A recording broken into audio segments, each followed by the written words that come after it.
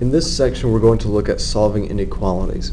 Now, first, we're going to review over some things we saw in 0308 and 0310, which is just solving regular linear inequalities. But anytime we're working with inequalities, you're going to solve them for the most part just like they're an equation. But if you're multiplying or dividing, you should multiply or divide both sides by negative. Inequality symbol is going to change directions. So let's take this guy right here. If I ask you to solve 18 plus 7x is greater than or equal to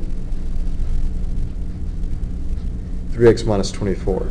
This is a nice linear equation, and so we're going to work on getting all the variables to one side and constants on the other. So we need to move the 3x to the left, so if I subtract the 3x, I get 4x, but now I've got to move the 18 to the other side, so it's a minus 18, and I get a negative 42. Notice that even though I've got a negative here, this negative 18, all I'm doing is adding and subtracting on both sides of the equation. That does not change the direction of the inequality. So to finish solving this, I divide both sides by 4. But I have to be careful. I've got a negative here. But don't be fooled. Even though that is a negative, I'm not dividing by a negative. I'm dividing by a positive 4, so the inequality symbol stays the same as x is greater than or equal to, and we just need to reduce this. And this guy reduces to negative 21 over 2. Now, there are a lot of different ways of showing our solution.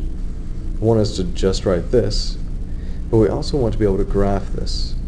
Now, if I'm graphing on a number line, there's only one number that I care about. It's not 0, it's the solution that I have right here, which is negative 21 over 2. Now, when we graph this, I like to put circles here.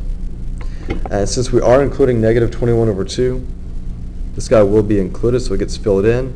And x, which represents my solutions, x is greater than, so that means I'm shading, I'm graphing out to the right.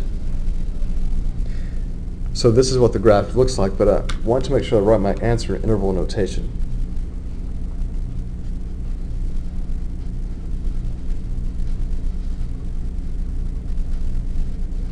So the interval notation, if you remember, goes from left to right. I'm starting from negative 21 over 2. I'm going out towards positive infinity. We always use parentheses everywhere unless we have a closed circle. And with a closed circle, we'd use a bracket on that end. Everywhere else would have parentheses. So this is how I would represent this number line and this set of numbers using interval notation.